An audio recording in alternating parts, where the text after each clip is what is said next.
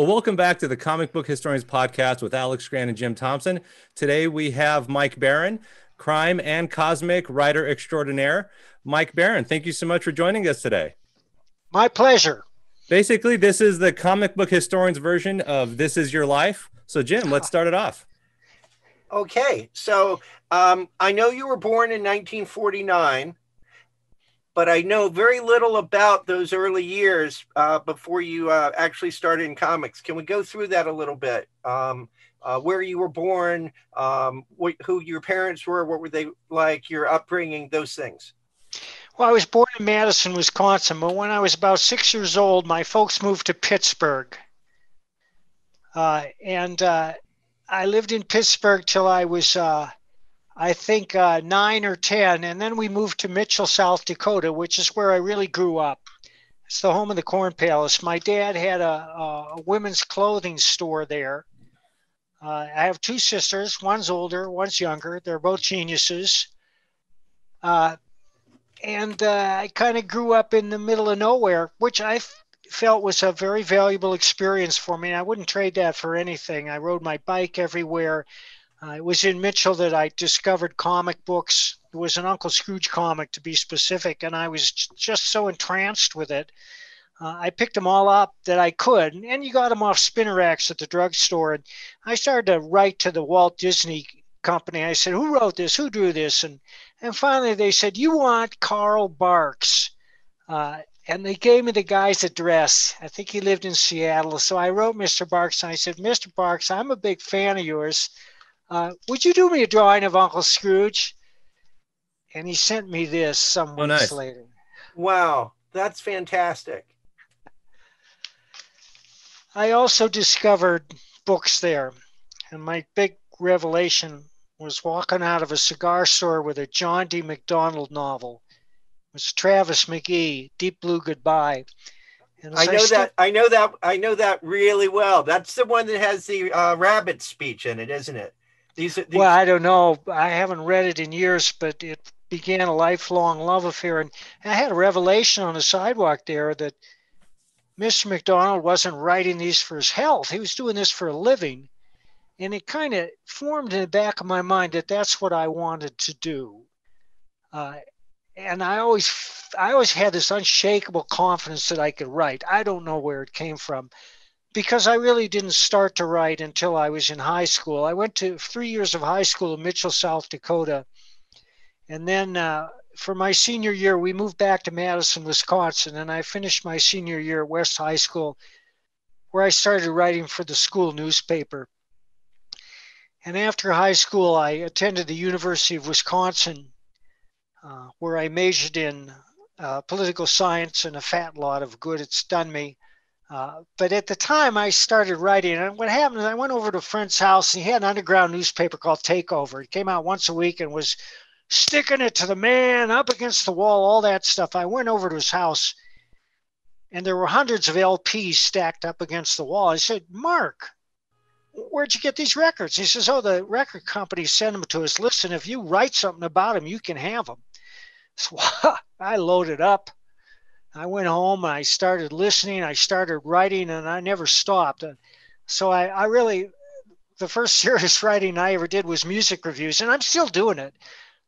After the college, I moved to Boston because I heard there were newspapers there that would hire anyone. But before that happened, I got to back up. We rented a house, and I was in my senior year at the University of Wisconsin. There was a knock at the door one day.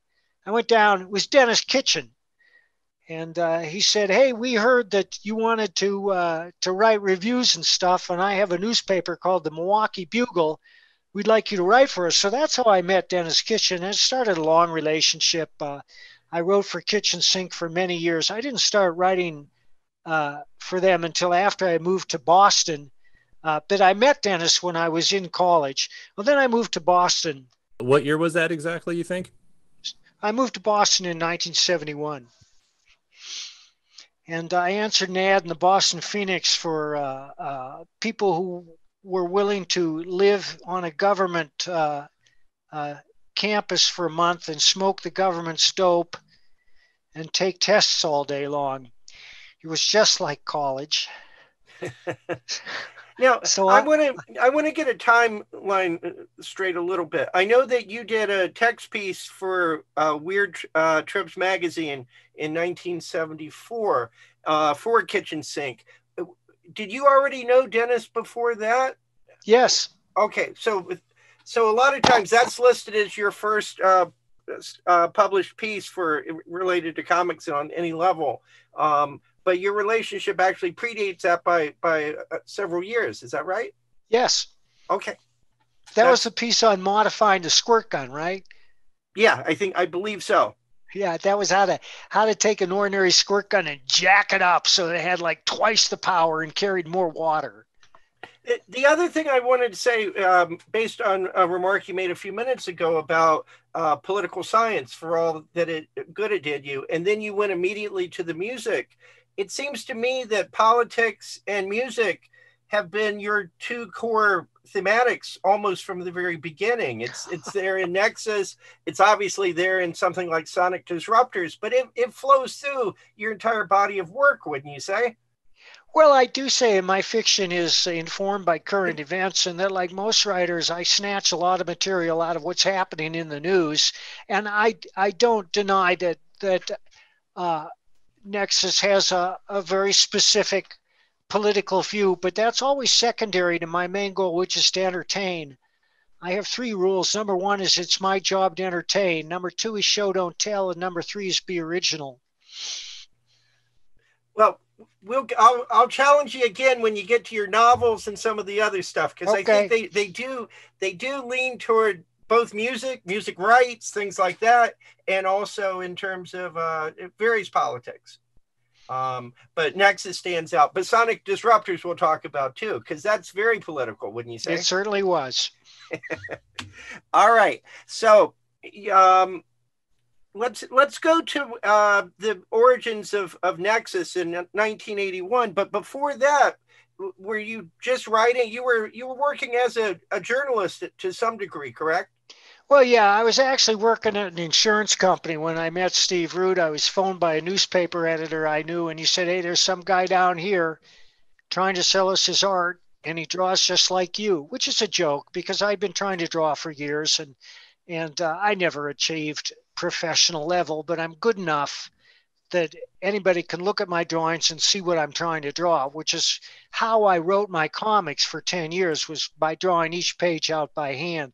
But to jump around a little bit, when I moved to Boston and I participated in that study, I came out and I wrote it up, and that's how I broke into journalism.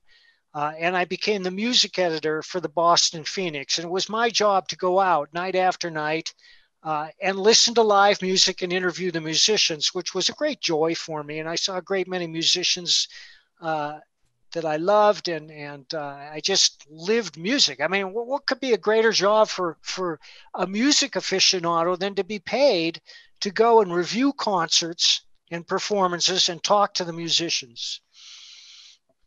So what kind of music are we talking about? Well, a lot of it was jazz. I'm a lifelong jazz fan. And I got to review and speak to many great jazz greats, including Les McCann. I interviewed Jaco Pastorius. I saw Charles Mingus one night at the Jazz Basement. Chick Corea I saw numerous times with his Return to Forever group. And I saw Weather Report, which was with Wayne Shorter. I think Jaco was in that band. And a lot of guys I don't even remember. I'd have to go back and look through the clippings if I've saved any, but a lot of pop music too. Freddie Mercury, I'll never forget, I had lunch with him and Brian May. They were on their first American tour, and we met at a hotel downtown, and Freddie was very charming. I couldn't stop staring at his teeth. And I said, "How did you come to name your band Queen?" And he went like this. "Oh, I don't know. It was just the most outrageous name we could think of." So, just on music for 1 minute, when you were working at first, did you would you ever see Howard Chaykin? Did you ever talk to him and you guys talk about jazz? Because I know he's a real jazz fan as well. Well, I've met Chaykin, but we've never discussed music. Oh, that's interesting.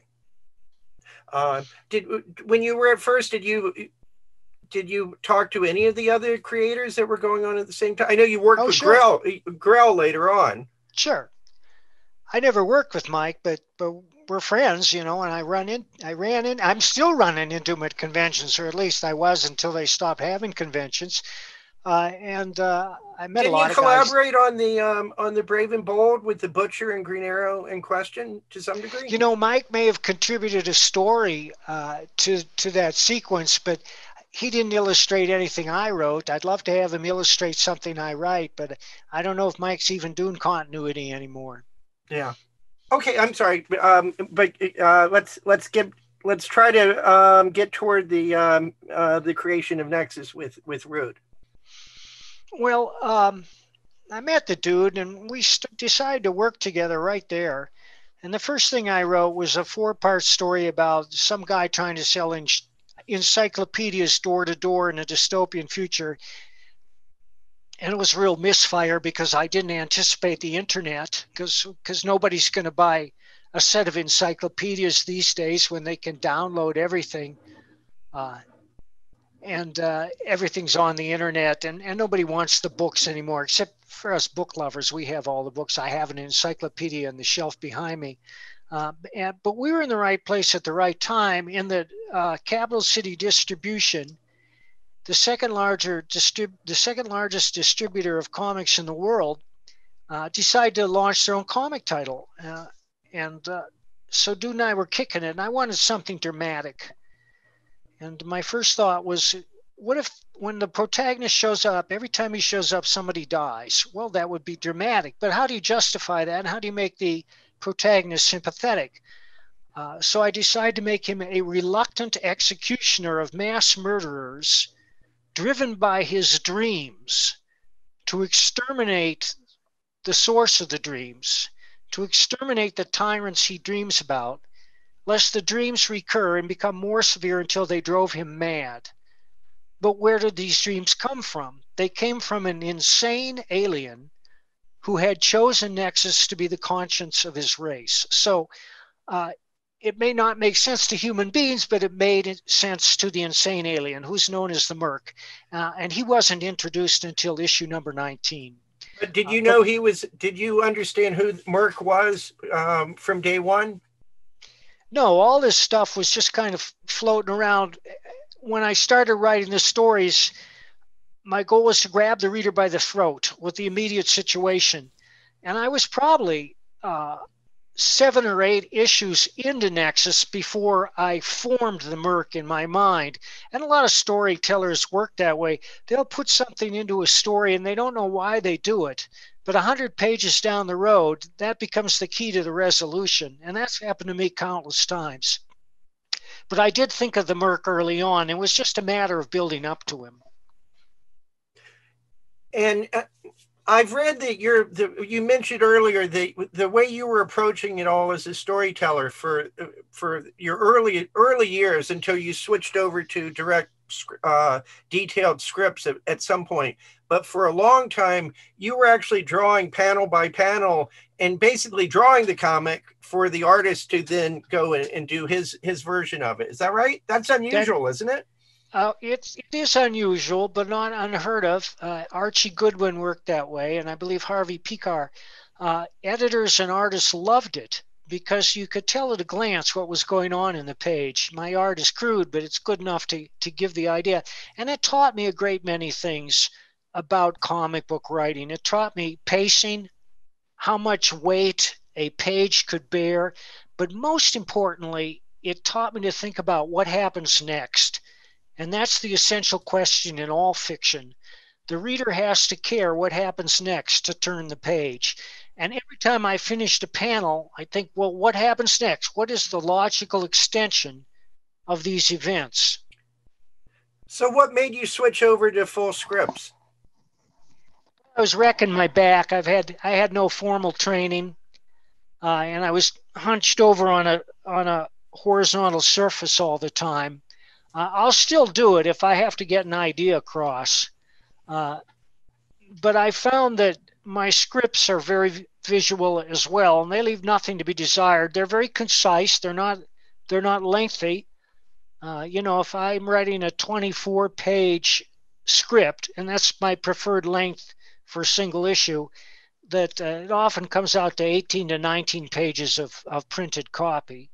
And that's it's not double spaced, but there's spaces between all the panel descriptions. It goes like this: page 1, panel 1, horizontal, exterior day, a strip mall in a Midwestern town with a liquor store in the corner, a karate school in the middle, and a laundry on the right. And there's a pickup truck in the parking lot, voices from within. And then you have the word balloons extending from the mall. So detailed, but not Alan Moore detailed. No, in fact, dude was illustrating a Dave Gibson story once. And I went over to his house. He says, "You want to see a piece of shit? Do you want to see a piece of shit?" And he picked up this script. It was really thick. Threw it at the wall. Blam! Pages everywhere. He says. Now, I guess Dave was a very prolix writer. Now, talking about that with Steve, are you guys? Did you guys become good friends? Are you good friends? And we're still good friends. Because you worked together for a long time. In comics, we've talked to a lot of people who had that kind of relationship, and at some point there's a falling out or a difference of opinion about the characters or whatever. You guys didn't run into that? Oh, well, we certainly had our ups and downs. A couple of years ago, he hired me to write an original Nexus series for him. And he said, "Well, what's the ultimate Nexus story?" And I immediately said, "Nexus versus Galactus." Well, we can't use Galactus, so I created Gormondo, and I wrote this big script for him. But when dude got it, he changed all my lines. I wasn't too happy about that. So, did that evolve into the novel that you're working on? That the novel's done. It's out. Oh, is it out? Oh, yeah. Oh, there we go. Well, we'll talk about that in a little bit, but I knew that was the impetus for it was that. When you were about to publish that, dude's about to publish his version now. It's up on Indiegogo. Oh, okay. When you were at Capitol, who were you working with? Was there any comics people that we would know that you were that was in charge of the project? Well, Richard Bruning was the art director, and he went on to become art director at DC. And Milton Greep was the head and the president. And Milton today runs the industry website icv2.com, which is the best source there is for industry news about comics, gaming, and movies. And Milton and I remain good friends. Okay.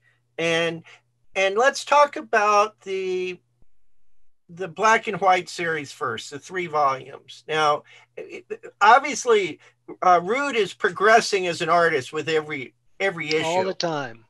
You know, I mean, the change from those first issues to what it becomes when it goes to color in those 6 issues under Capitol is amazing progress. Yep.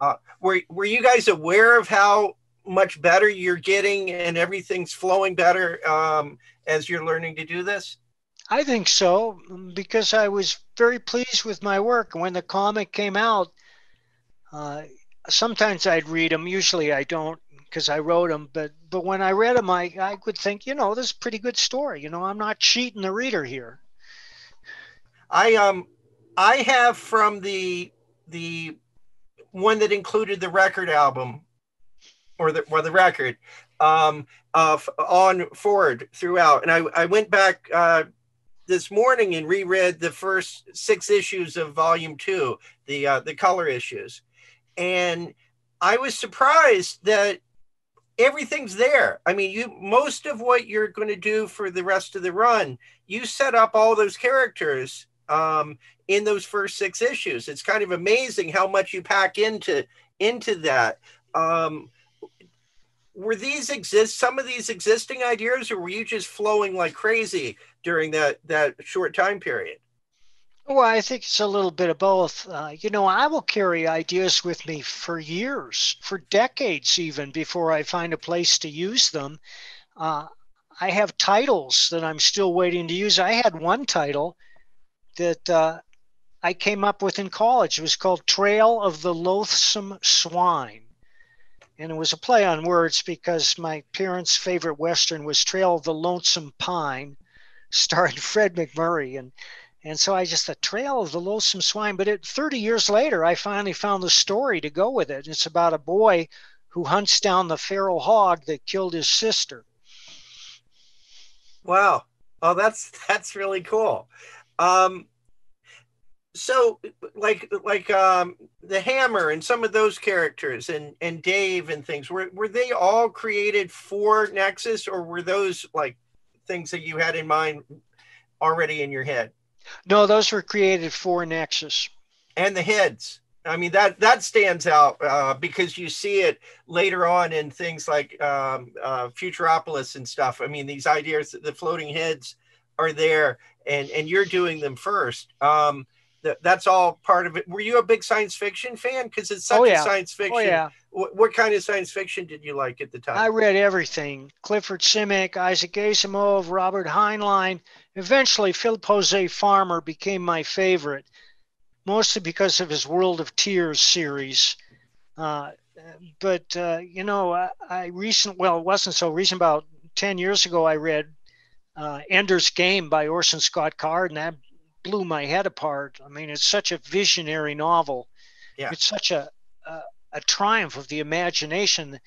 It just goes to show you that a good thinker can come up with new stories that will astonish you at any age. Well, let's talk about Farmer a little bit in terms of his influence, because he's a favorite of mine as well. I'm probably more partial to the Riverworld books than anything else. I think the first thing I read from him was probably that short story in Dangerous Vision in Harlan Ellison's anthology. What was it about Farmer that drew you to him more than some of the other writers? Was it the wordplay? Because he writes like nobody else. No, it was the ideas. It was the ideas? And I mentioned the World of Tears series. Yeah. And I read those while I was hitchhiking through England. I picked the paperbacks up there for a song, and just the sheer imagination of being able to create your own world and the problems that would create. It just captured my imagination like nothing before or since, and that led me to a great many other Farmer books, including his Edgar Rice Burroughs Pistachio Feast Unknown. Yeah. But the World of Tears series is still my favorite. But I bought 2 Year Scattered Bodies Go, and I just pulled that book out. It's a first edition. It listed for like $6. That's what that book cost, and now you can't touch it for less than $100. Oh, one of my favorite books of all time. And you're right. I hadn't thought about it, but that has so many ideas in it, the series, as it goes through the various volumes. And it's like Nexus in that way, in that it packs in so many mysteries and finding, and it's one of those where I think one issue I would say is sometimes the mystery is more interesting than the actual reveal or the solution. I agree. And that's a tricky part about science fiction, because the fans want the answer, but then when you get the answer, it takes some of the fun out of it. And I think even with Nexus, I felt that a little bit once we got to the Merc. At some point, it was like, I almost rather wondered what was going to happen, although I enjoyed it. Let's talk about Badger, just because that also starts at Capitol. That was you, like with Nexus, there's a little bit of a co-creation thing. I understand that the idea was yours, even the lightning bolt design was yours, but you're often listed as co-creator with Steve Rude because you guys did it together. Badger, you're always listed as the creator of that. What was the impetus for that character, and talk about that in that first series? Because I think, like I said, Nexus was like full blown almost in those first 6 issues. Badger starts as one thing and it changes, which I think is appropriate for the character to each time be something different. But Badger in those first issues is he's almost a supporting character in his own series. Well, there's a reason for that. I discovered Jeffrey Butler on a poster in Madison. He did a poster, so I got in touch with him and I said, Jeff, do you want to do comics? And he said, sure. And I said, well, what do you want to draw? He says, I want to draw druids. So I wrote this 12-page story in which this cantankerous weather wizard in 5th century Wales so irritates his fellow wizards, druid wizards, that they hire the Vikings to drop him off the edge of the world. And Jeff drew it out, and it was beautiful. And I took it in to show the boys at Capitol. And Mill said, nah, we want a costume superhero. We want a costume crime fighter. And so I said, well, Jeff, they want a costume crime fighter. And he says, well, I don't want to waste those pages. So I said, fine, we'll work them into the story. That makes sense. And my first thought was, why would anybody put on a costume and fight crime? They'd have to be crazy. And I was reading the Minds of Billy Milligan at the time about a multiple personality. And so it struck me that I could make him a multiple personality. And also, because everything in Madison was Badger this and Badger that, the Badger. So he became a uniquely Wisconsin character. Yeah. Alex, you want to take us to the end capital? So that's cool about the multiple personality, because it seems like there's a lot of comedy. You throw a lot more comedy in Badger, obviously, than Nexus. And it seems like there's a lot of it's almost like Deadpool, but before Deadpool was even made. Everybody says that. It's almost like what makes Deadpool cool is this Badger ingredient that they just, because he wasn't like that in the beginning. Then you throw Badger in, and now Deadpool is a lovable character. So I almost kind of feel like that's really from you. And I know Moon Knight had a multiple personality, but your version is funnier, more interesting, that shows that you're kind of futurist as far as that goes, because that becomes like huge later on, in media in general, right? Well, thanks. Do you feel like do you ever feel like, man, that that's my thing? Have you ever felt that way? Well, no, synchronicity happens all the time. I remember the year there were 2 Christopher Columbus movies. Yeah. And then remember the year there were 2 volcano movies. Yeah, and 2 White Earth movies and all that stuff. Yeah. 2 meteorite movies. Yeah, it's a constant. Yeah. So I guess there's something in the air at times. Right. So now a couple of quick Nexus questions. So I've heard Space Ghost, Alex Toth, Space Ghost being part of it. Did that factor in when you were designing the costume? No, not really. That's all Dude's contribution. He's a big fan of Alex Toth, Russ Manning, Jack Kirby most especially. Yeah. And Dr. Seuss, and you can see all those influences. Oh, that's cool. Now, this concept of 500 years in the future, was that like a Buck Rogers? Did that factor in at all for you? No, not at all. I just figured, well, that's a good time to set it in. Nobody knows what's going to be happening. Yeah. Unimaginable. So create the image. Then there's this discussion of like computerized societal memories, overwhelming media channels. And a lot of that's kind of going on today. So this is more of my futurist, Mike Baron futurist. Do you feel like, I kind of feel like I saw some of this coming as far as those concepts? Oh, maybe a little bit. I mean, once the internet was established, I just extrapolated from that. It's not too hard a stretch. And now, I mean, everybody says Buck Rogers, or Dick Tracy, remember they had the 2-way wrist radio? Yeah. Well, now we have it, only it's TV. Yeah, true. So now what happened where Capital Comics ends and then all the titles go to First. What happened during that time exactly? Well, at Capitol, they loved comics, but they didn't really know what they were doing. They didn't have the ins and outs of distribution nailed down. They didn't have a well-oiled machine to keep the thing going. So they shopped it around, and I insisted on going with First because I liked what they were doing. I saw Warp by Neil Adams, and they were doing Mike Grell, and they were doing American Flag. And I said, well, let's go with First. So we arranged a meeting at the Belvedere Oasis, which spanned the interstate between Madison and Chicago, and unfortunately is no longer there. But at that meeting, we decided to go with First. It was with Mike Gold who was there. Okay, so what was your impression of Mike Gold and how you got into First Comics? Mike Gold is a wonderful human being and a great editor. And I just worked with First happily for 10 years. You know, I wish they'd never gone under. There are a lot of reasons put forth. Probably the greatest was high overhead. They moved out of the attic at Evanston and into a big fancy building down in the Loop. And there were other reasons, but, you know, it was a great run. The comics were great. And we were lucky when Darkhorse picked us up. Right. Yeah. And that Nexus 7 through 70, that was for First Comics. That went from 85 to 91.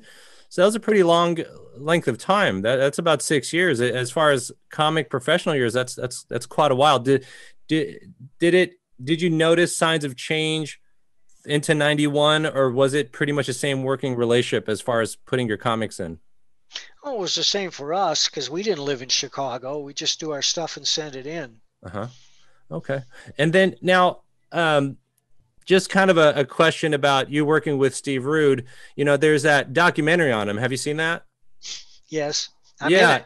Yeah, you're in it. Exactly. And so there's this whole thing about, you know, his emotions. You know, he's a very talented artist, obviously, but there's this kind of question of they refer to the mental illness, bipolar, and sometimes he's really into doing the art. Sometimes he can't do art for a couple of weeks. And there's this energy, these swings. Did that factor in how you were putting issues together? No, I don't think so. I don't really think it. You know, there were times when he was unable to make the deadline, and that's why we had a lot of fill-in artists at First. But when we switched to Darkhorse, we were at a more leisurely pace. We weren't putting out a monthly book. We put out 4 or 6 issue miniseries. And they would wait until they were ready to go before they published them. So it didn't really affect his work there. Okay, there you go. And that makes sense. And that kind of falls into like putting TV seasons out, right? Like get it all done and then kind of leak them out. And I guess that's how the miniseries works, as opposed to like a monthly strict schedule. And now you also worked with some other artists. Was there any differences as far as, let's say, with Steve Rude versus, let's say, someone like Paul Smith for a couple issues? Did you have to explain more to other artists versus Steve Rude, whom you co-created it with? Not with Smitty. You know, he was a big fan, was familiar with the comic before we asked him to draw it. And I think he did some of his best work on that title. Yeah, I do too. Yeah. It's really good.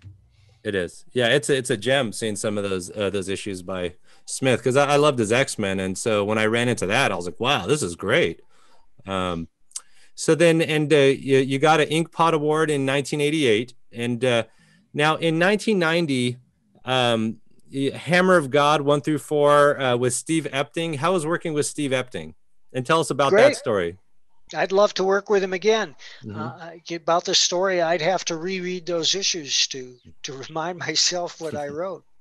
But is there, like, let's say as a writer, you know, you put scripts. By this time, are you just putting in text script and then sending it to the artist? Are there any phone calls, any sort of co-plotting going on at that point? Occasionally. I would often ask a writer what he liked to draw. I mean, an artist. And I would try to write to his strengths. And so now, as far as Judah the Hammer, was that a fun one to write, fun character to write? Oh, yeah. They're all fun characters to write, even the grim ones. Yes. If I'm not having fun, the reader's not going to have fun. I see. Yeah, so you kind of put yourself into the story, and and you're having fun as you're writing it out. And do you imagine yourself as a reader at the same time? I think that all writers do. I think you have to say, well, how is this going to affect someone else? Does it make sense? Is it entertaining? Uh-huh. During this period of time, do you have any favorites, any particular favorites as far as characters are concerned? You mean the characters that I've created or Yeah. other people? As far as your creations, yes. Well, Nexus and Badger are still very near and dear to me. Mm-hmm. Right now, I'm working on Florida Man with Todd Mulrooney, and we're very excited about that. I don't know if you've seen the art, but it's jaw-dropping, Mm-hmm. and it's a complete change. Right, it's a totally different genre, yeah. Yeah, no superheroics. There's no science fiction.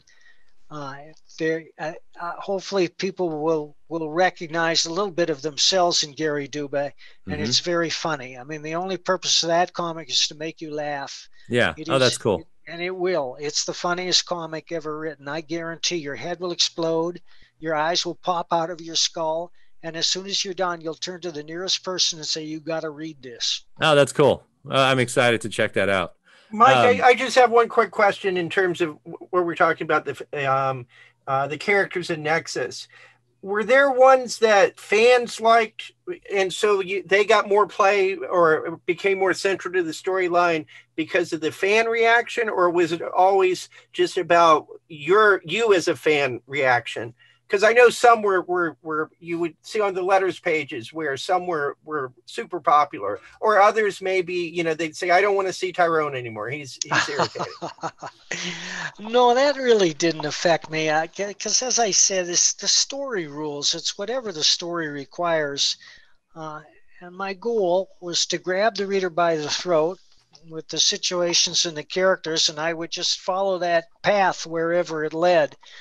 I don't think that I've featured or diminished any character due to reader appeal, because I have a pretty good judge of what makes a good story, and as long as I'm on that path, I'm pretty happy.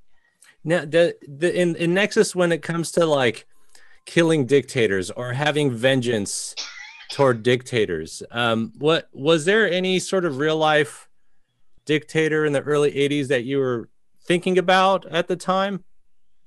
No, not really. All of history's great slaughterers, Hitler, Stalin, Mao Zedong, all those little tin pot dictators down in South America. Yeah, because I got definitely a South American vibe myself when I was reading that. So then now, when it comes to writing the Badger, you went again for this also went through first for 60 issues plus a mini series from 85 to 91 during the first comics run.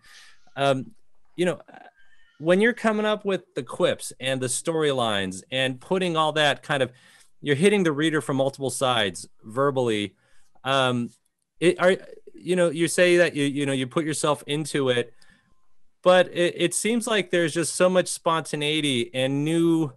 It feels new every time. Do you have inspirations that do you have to kind of take a break and you ever get burnt out and you have to like watch a comedian or watch something funny to kind of get that funny bone back? How does that? Well, yes and no.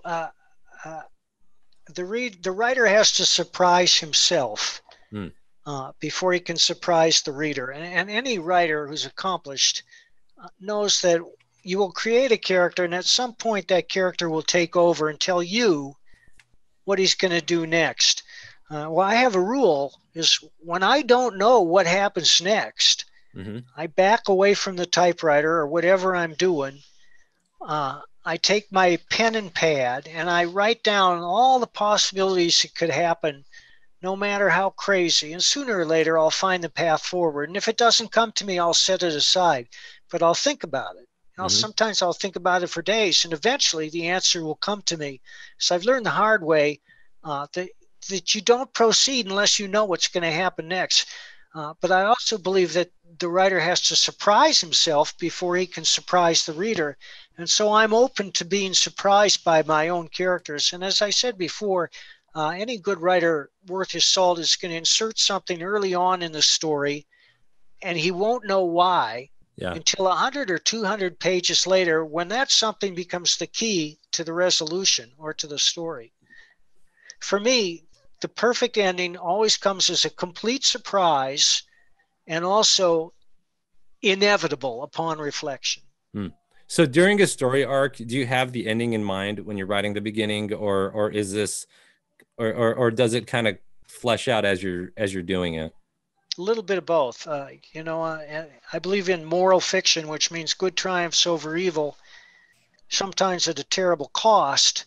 But when I'm writing a story, be it a novel or a comic, I do have an idea how it's supposed to end, and I work toward that idea, and it's how I get there that makes up the story. I see. So do you have a last a final story of Nexus when it's time to close it out? No. Yeah, that's cool. That's kind of Eric Larson's like that with Savage Dragon. Like it's still open ended. That's pretty cool. Chronicles of Corum, 1986 to 1988. You were adapting Michael Moorcock's Sword trilogy with Mike Mignola. Then it was Jackson Guise. Tell us about your involvement in that project. Well, first asked me to do that, and it was it's easy to adapt novelists who write so visually. And I took a book, they say, here's the first Chronicle of Corum. And if the book was 350 pages long, and I knew I had to turn it into 6 issues, I would just roughly divide those pages up by 6. Yeah. Not hard and fast, because you want to follow the natural contours of the story, which means that each issue begins when a chapter starts, and each issue ends when a chapter ends, and you space it out and you time it until it all fits. And I prided myself on not using any of my own language. It's all Moorcock's. And the same thing when I adapted Timothy Zahn's Heir to the Empire for Darkhorse. Yeah, so that's interesting. So in reading it, then you kind of, it sounds like in adapting it, you read it and then you almost put yourself in the shoes of the writer, and you almost kind of absorb some of their technique in writing and then you bring that with you to your adaptation. And so it becomes a hybrid of you and that writer. That's fascinating. Well, I decide what the artist is going to draw, but as I said, both those guys are very visual writers, and it wasn't difficult. So now, why did you leave the book? Did you leave the book before it was finished? Which one? The Chronicles of Corum. I'm not sure what happened there. I know that at one point, an artist friend of mine lives in Canada. I'm just blanking on his name right now. Took over, but it may be that I just had too much going on at the time. Yeah, because there's a lot. You're doing a lot in 1988. That's true. And we're gonna go to some of that other stuff. Yeah, you left with like 3 or 4 issues to go, and it was after there was a third artist that came on. Shane Bloom was the writer. Yeah, and then it changed. I was curious about that. Now Kelly Jones inked almost all the issues, so it had at least that visual consistency. Continuity. Yeah. And it's funny. I was just going to say that all of these things that we're seeing at first, at this point, a lot of these relationships carry over immediately over to DC when we get to DC.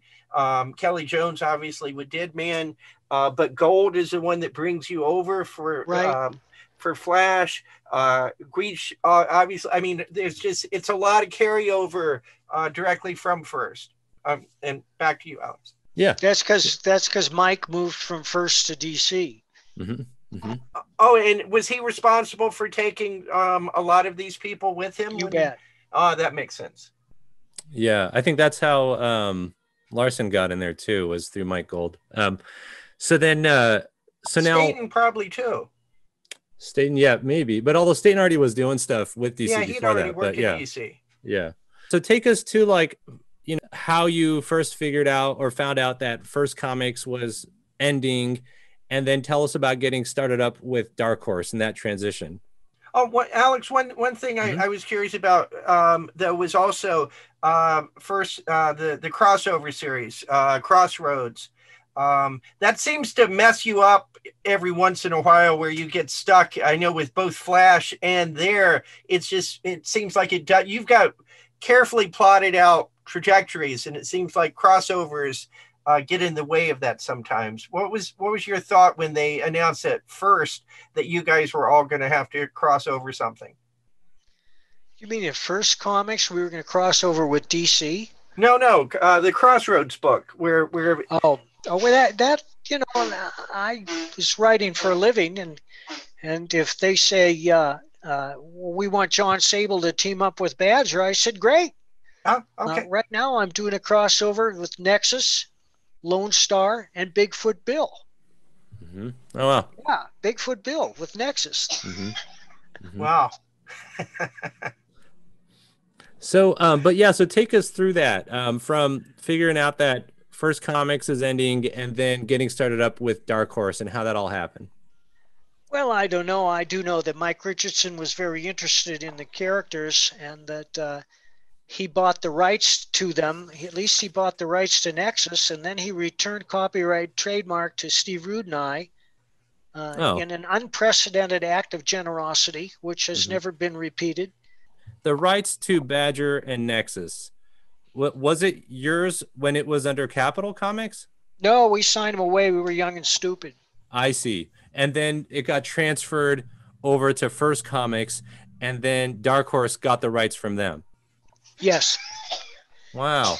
Okay. And so then when you say he returned trademark and copyright, does he still maintain like film rights and things? Yes. Okay. But that's because we signed a contract with him. Yeah, I see. So then does he also, so then you have the rights in the comic media, and then he has the rights as far as film and TV? Yes. Okay. That's, thank you so much for the clarification. I wonder about stuff like that. So then, all right. So then, so it was more, he sought your guys' characters out and your talent. And so then you went with Darkhorse, essentially. That's what happened. Yes. Well, what led to him giving the trademark and copyright back to you guys? How did that happen? Sheer generosity on his part. He just kind of said, all right, well, look, I'll just give it to you guys. That's right. Wow.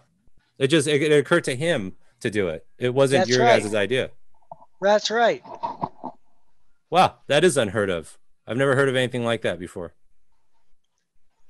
All right. So then now tell us about the workings at Darkhorse then. Essentially, you were saying that they were comic series, so you guys it was a more leisurely pace. Were you ever getting anxious, like, hey, I want this out sooner, and you wanted Rude to be faster? Or how did that all just work? Or were you already doing other projects, so financially you weren't that dependent on it coming out so quick? Well, I was busy with other projects, and you can't hurry the dude, but he was working at a reasonable pace, and so that we would have at least one miniseries each year, sometimes two. Now, in 1992, you guys got an Eisner for Best Single Issue and Best Writer-Artist Team, and then Rude got Best Artist. So tell us about the goings-on as far as the recognition that you're getting after, 10 years or so of creating this character?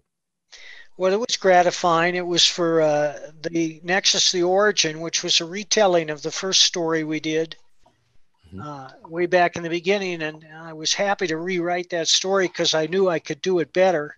And, it's always gratifying to be recognized by your peers for outstanding work. And I'm very proud of it. No, it's great. And then Nexus Space Opera for Rude Dude Productions. Now, is that the story where, is that the one where you were mentioning that he changed the lines? Is that the one? He started changing the lines on Space Opera, but it really went full blown on the Gormando series. I see. Okay. So then tell us about some of those discussions. Would you call him and say, hey, what's going on? And was it just too late by the time you found out? How was that? Yeah, because he was the publisher. Yeah. And not only was he paying me to write it, he was lettering it himself. I see. And I think he's lettered the whole new book himself, too. I see, yeah. Yeah. Okay. And then now you were going through the Nexus novel. Tell us about the Nexus novel, writing it, and what you explain to the audience, evidently without spoilers, about what makes this unique, this Nexus novel that you've made. Well, a literary experience is very different from a comic book experience. For one thing, you can go into the story and the personalities in much greater depth. I wrote this last year at a period when I couldn't sleep, so I would just sit and write all day. And I had the whole story in my head from plotting it out for the dude. But when you get into it, as I said, you have to surprise yourself before you can surprise the reader. And I introduced many new elements in the novel, most notably these twins, a boy and a girl who had a perfect telepathic rapport. And who had been given over to a criminal syndicate to be raised as assassins, and who had been savagely mistreated. And they decided to leave the criminal syndicate and burn it all down when they went. They didn't kill any of the students, but they killed all the teachers, and then they embarked on a life of crime. And eventually they came to Nexus attention because they killed so many people. Yeah, that's cool. The thrill kill kids. Dark cryptic stuff. Yeah. So do you find, they say that if you combine genres, so let's say combine sci-fi with crime, or combine sci-fi with, spy thriller, things like that. Are you finding that you're doing those kind of things organically to get different plot threads going? Yeah, I do them organically. I have a 3-issue Nexus series coming out from Splato. And Richard Meyer solicited this from me, and he said, I want something like The Mandalorian. Well, I have never seen The Mandalorian, but I knew enough about it that I knew it was kind of like a spaghetti Western. Yeah. So this is Nexus in the Old West on a certain planet when he goes there to rescue this child. This is about 3 children. It's called triplets. And they have perfect telepathic communication as well, only they're good. And because of their perfect telepathy, they become of great value to currency speculators because they can transmute energy instantly, information instantly, across vast interstellar distances, which is impossible by any other means. So they're kidnapped by this criminal syndicate and used to transmit information from one world to another across interstellar distances. And the first world is very like the Old West. That's cool. Yeah, you know what you can do to explain that fast distance is neutrinos. Just say that word. That works. Neutrinos. Yeah, see, it worked. There I like it is. fractals too. Yeah, there you go. Throw some of that in there. It explains it. So, all right, Jim, DC Comics. Okay, so I know that Gold reached out to, well, you started before Flash. You did some other books, or at least some issues. Atari Force. Atari Force, and then an All-Star Squadron issue, I think. Yeah. Some of that. Did Gold reach out to you to get those jobs, or only when you got to the Flash? I think that another editor contacted me about Atari Force. I'd have to go back and look. Did Richard Bruning have anything to do with Atari Force? Not that I know of. For some reason, I thought I had read something about design direction on Atari Force. I might be wrong. I thought so. So was that your first sort of licensed property that you worked on? I think so. Well, yeah, the Moorcocks. I was going to say the Moorcock is kind of like that, but not exactly the same. What was it like working on something where you're used to being able to do whatever you want to some degree, although you had editors, but with Atari Force, I imagine there was more pressure to do certain things with it, and more supervision, probably. Not really. I mean, there was no pressure. There was supervision, but I picked up the continuity that had been given to me and just carried it forward. I didn't make any outrageous changes or in direction or tone or style. And as I said, I understand it's my job to entertain, and I do the best I can with what I have.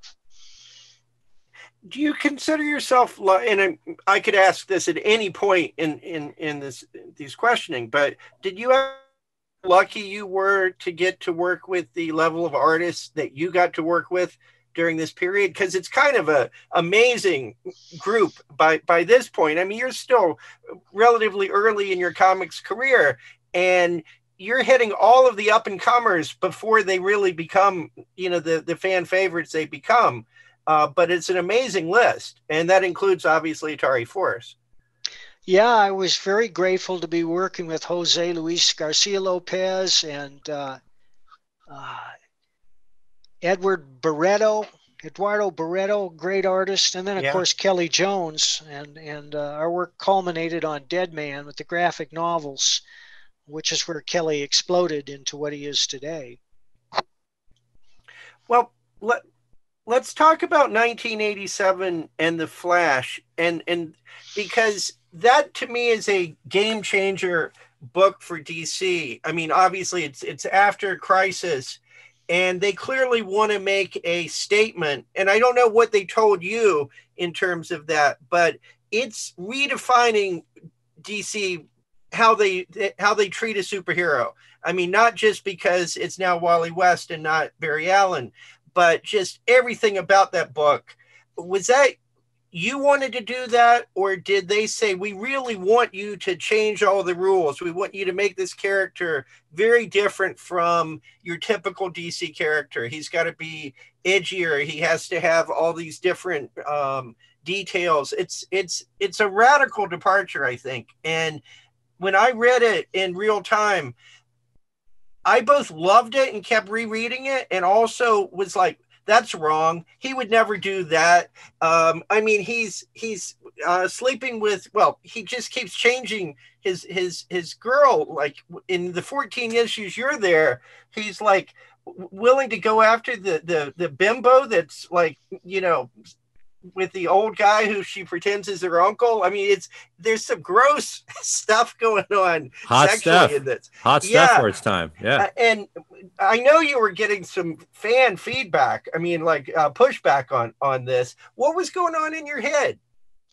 Well, I knew I had to make him different because they said, well, Barry Allen is no longer the Flash. It's now Wally West. And so I thought, what makes this guy tick? And he was a lot younger than Barry Allen. He was a young man, a bit of a cad. He had to eat a lot to keep up his energy levels, to expend the energy that he did.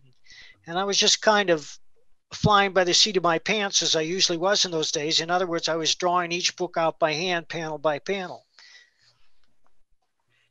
Did Marv Wolfman ever come up to you and say, what are you doing to my character? Because, I mean, at that point, he had been writing Wally West in Titans. And it's such a different character from the Wally West of Blue Valley that seemed like, America's kid next door almost. No, Marv never said anything about it. Okay. And I think Marv was also doing his own revolutionary stuff with DC too. So I think at the time they were just going for, John Byrne's Superman. And there's a lot of new weird stuff going on that I think you're just part of that culture, right? And revitalizing characters. Yeah. Where did you get having him win the lottery in the first issue? Because that's like, where did that come from as well? I don't know. I'd have to reread those issues, but it's funny because I hit that gong again in Florida Man. That's awesome. Well, that's interesting. Was it surprising to you that the Flash, those 14 issues plus a special, weren't reprinted or available really up until recently, that they never did a collection of them? Not really. For being such a groundbreaking book, why did you leave the book? I ran out of ideas.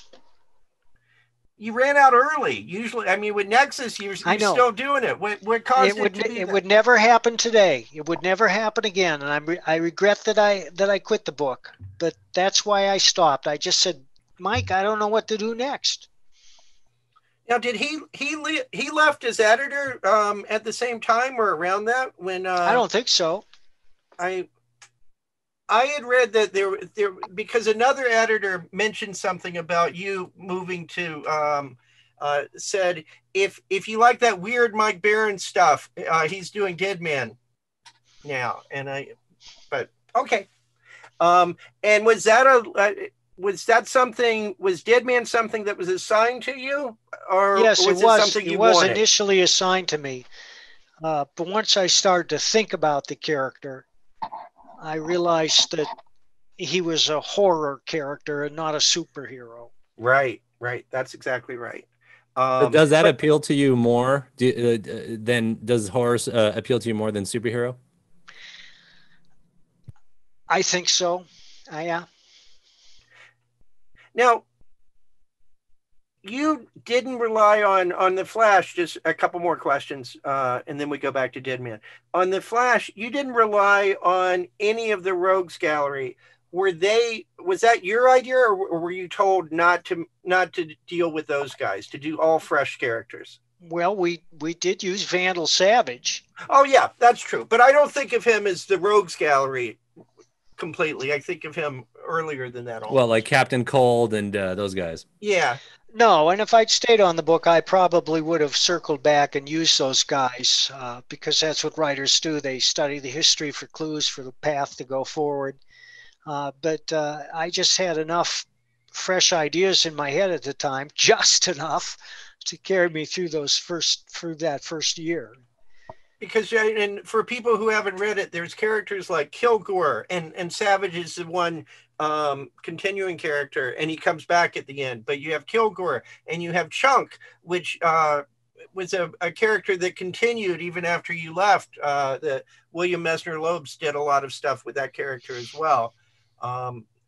Were any of those characters in the Russians? And I wanted to ask you about that because both with Nexus, but here too, you seem very interested in Russian, both visuals and also as a plot device. Is there a reason for that? Yeah, I think they're funny, and also the history is fascinating, and I'm drawn to Russian literature.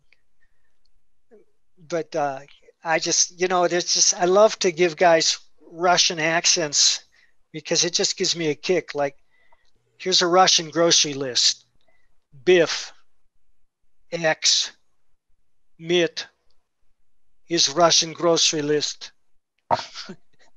Well, because that's almost straight from the comic. These guys as the messengers, or I love to write dialect. Yeah, those were good characters. And you had the opposing the B team of those, the blue team versus the red team, and you had a lot of Russian going on in that one.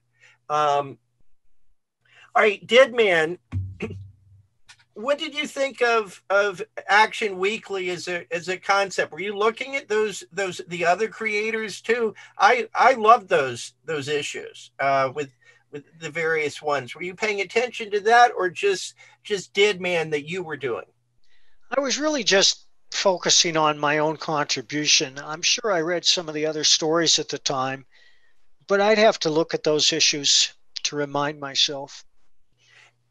And after the book reverted back to Action, that's when to a Superman title. Did you pitch the Dead Man series, the prestige format books, or did they come to you and say, we'd like to do, we thought that was working well, we'd like to do it as in that prestige format? I think I pitched them, but I could be wrong. And was there any pushback to the visual change in Dead Man to make him not look like the superhero, but to be that bag of bones look? Because that's a huge departure visually that rewrites the character. who had been around for a long time. I'm not aware of any pushback. And but was it your idea or was it Kelly Jones's idea to do that? I think as soon as Kelly and I started working together, I could see those tendencies in his art. And it helped convince me that I was on the right path to treat Dead Man as a ghost story.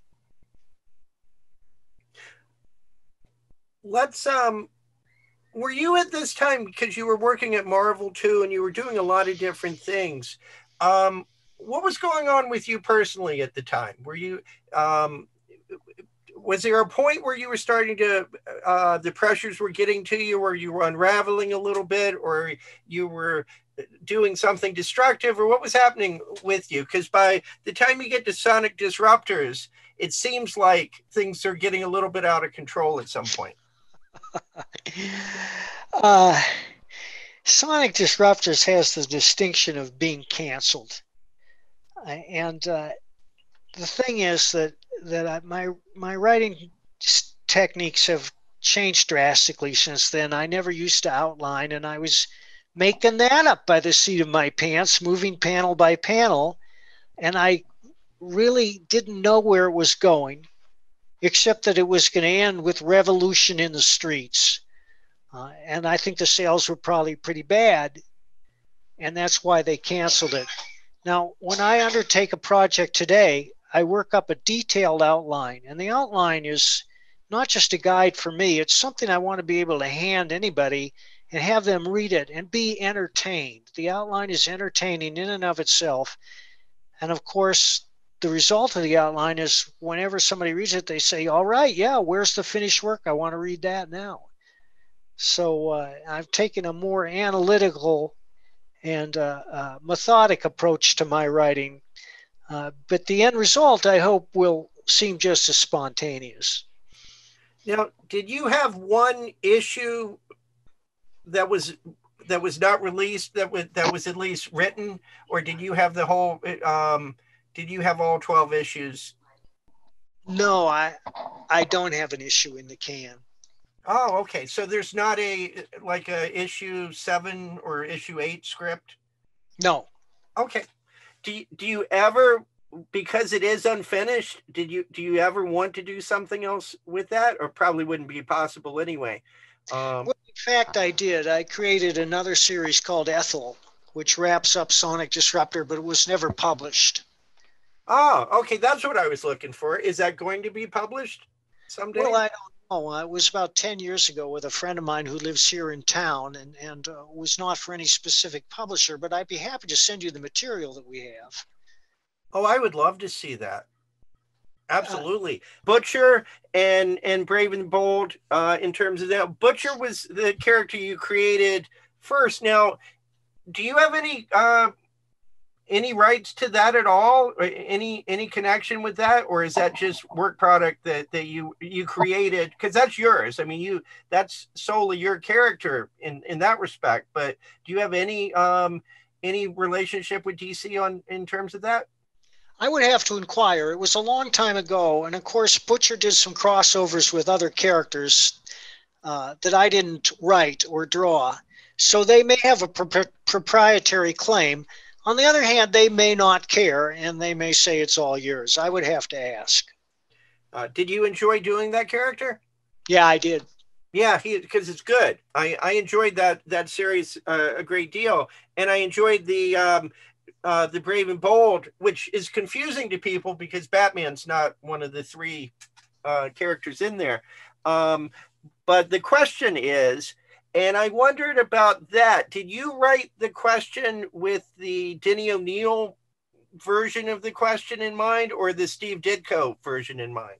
Did I write the question? Well, yeah. I mean, the question's one of the characters in the Brave and Bold series. And I wrote it? Well, you wrote the series, right? I don't know. That doesn't ring a bell. Okay. You're listed with Mike Grell as co-writers on that. I'd have to take a look. Okay, Jim. All right. I'm losing brain cells right and left here. Me too. Yeah, he's a character in that in the series. He's not a big character, but he's there a few times. That's all. And then Hawk and Dove, you do a version of that, which is again is a Steve Ditko concept. That's what I was interested in. That it seemed like there was this period right around the same time where you're doing various Ditko things. Were you a Ditko fan? Well, I am a Ditko fan, but that's not why I wrote Hawk and Dove. They asked me to do that, and I was happy to do it. And do you remember what your concept was? How to make yours different from the various versions of that? Again, I'd have to go back and reread them, Jim. You know, it's just I'm like 20 million words beyond that now, and sometimes I forget what I wrote. I can't remember who my clients were from 10 years ago, so I totally get it. Batman, you got to write some Batman stories during that period. Is that a character that you were invested in any way or wanted to write? Well, I love Batman, and I'd be happy to write some more stories, but I really prefer my own characters. So when you were doing this, and in Marvel you were doing the Punisher and stuff, was it kind of a less satisfying experience? Oh, no, I love the Punisher. Well, I think that's a good segue. Alex. So when you first, how did you get when you got into DC and you kind of got in with My Golden Atari Force, how did you then go to Marvel? Who brought you into Marvel? Do you remember? Carl Potts. Yeah. Okay. And tell us about, we've interviewed him. We love Carl. Tell us how it was, do you remember how that conversation went and then working with Carl? Carl said, I'd like you to write the Punisher because of the Badger. I was impressed with the Badger. Oh, cool. And he said, but I do have certain rules. Everything has to make sense. Mm-hmm. It has to follow A. B must follow A. C must follow B. He was pretty hard-nosed about that, but I never had any trouble because that's the way I write too. Mm-hmm. Mm-hmm. And you wrote about 70-something issues of the Punisher. So tell us about kind of getting into that character. And had you read the Punisher before on a leisurely basis, and then you were happy to take the character on? Well, I read Stephen Grant's miniseries. When I wrote this character, I addressed it as a straight crime story. Yeah. No superheroics or science fiction. He was out there to bust crime. Yes. And I worked at that for 2 to 3 years, and then Carl moved upstairs and I got a new editor who wanted to incorporate it more closely into the Marvel Universe. So there were some ultra elements, but I think it was under Carl that I brought in the Kingpin, who's a natural enemy of the Punisher. Yes. Yeah, because he's usually associated with Daredevil and Spider-Man, so that's cool that you did that. And I love the character Microchip. I remember when I was a kid, I thought that was a cool concept to have this kind of dorky guy in a van kind of doing some management. Tell us about creating Microchip. He just seemed like a necessary character to me. Punisher couldn't do what he did without tech support. Uh-huh. Yeah, and and I just asked this, was Frank Miller's Daredevil in any way an influence on you at this point? Had you looked at any of that stuff? Oh, yes, and I admired it very much. I don't know how it affected me. I don't think it affected my writing, but I was a big fan. Mm-hmm. Yeah, something I noticed, like when I look at Atari Force and then I look at Punisher, like in Atari Force, there's a lot more dialogue, thought balloons. And then in Punisher, it's more like captions with like statements. Was that specifically like, did you see like, hey, the industry writing why seems to be headed that way? Or were you like, this is a more, did you organically grow into that as like, this is more effective? Tell us about that transition. Organic. And I've been trying to get less wordy ever since. I see. So that do you feel that words can kind of distract from the comic reading experience sometimes? Show, don't tell. Show, don't tell. Every bit of information that can advance the story that you can show visually, you should. Mm-hmm. You use words for characterization. Occasionally you can use them to advance the story, but only if it's natural. Hmm. Have you ever, like, let's say you see your comic like fleshed out do you ever think, oh, we should just delete some of those sentences? They're not necessary anymore. Has that ever happened? Sometimes. Yeah. Yeah, because it doesn't. So maybe it was actually good for the artist to see it to drop, but now you don't need the sentence, right? That's interesting. Yeah. So then, so where were you living when you were working at doing jobs for Marvel and DC like this? Madison, Wisconsin. So still Wisconsin. So you were mailing all your stuff in. Yeah. Yeah. Okay. Everything So went by FedEx. The bills were enormous. afterward, Mike, you actually worked with Valiant. You did some work with Archer and Armstrong. Can you tell us about how you got set up with Valiant at the time? This was around 1993, 1994. I ran into Bob Layton at a convention and we were kicking it around. He said, "How'd you like to come write for us?" And the first book they had available was Archer and Armstrong. I would like to revisit those issues because I didn't really feel that I found the groove there. But I did find the groove on a number of other Valiant characters, notably Turok. Yeah. Yeah. Which I did with Rags Morales. Uh-huh. And Shadow Man, which I did with Val Myerick. And I believe I did some Ninjak too. And those were more in my wheelhouse. But if I were to go back again and take another crack at Archer and Armstrong, I'm pretty sure I'd nail it because my writing has changed drastically and my approach to writing has changed drastically. It's become both more analytical and looser. And I don't know how to reconcile those except to say that I spend a great deal of time thinking about the story before I write it. Right. And then when I get into the story, I feel much more spontaneous because I know what's going on. Yeah. Yeah, that makes sense. And so do you feel like now with these decades of experience that you kind of have a sense of what you need to put down and what you don't really need to put down in order to convey the same thing? And we're talking about basically a buddy crime story, right? Like it's two guys and they're buddies and they're involved in, and they're dealing with they're just dealing with different criminal hijinks. You're talking about this specific genre because the other ones you talked about, first, were you a Gold Key fan? And then did you find, and you're saying that writing for like Gold Key type characters was different than the buddy crime genre. Is that right? Well, I never wrote for Gold Key, but I was a Gold Key fan. But we did, and of course we did the Nexus Magnus crossover, so they had control of that character.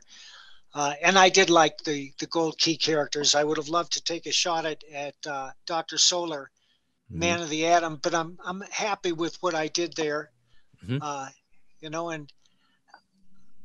haven't looked at a Valiant comic in years. They keep changing, so I really don't know what they're doing these days.